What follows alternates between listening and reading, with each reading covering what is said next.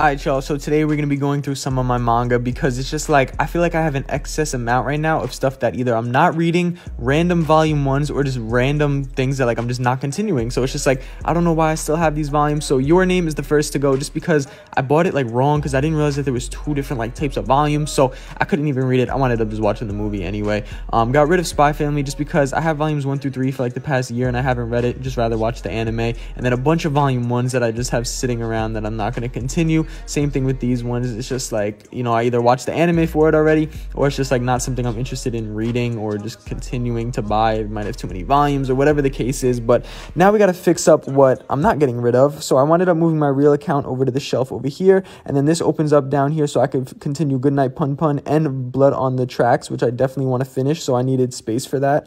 And then these ones are just the random volumes that I have left.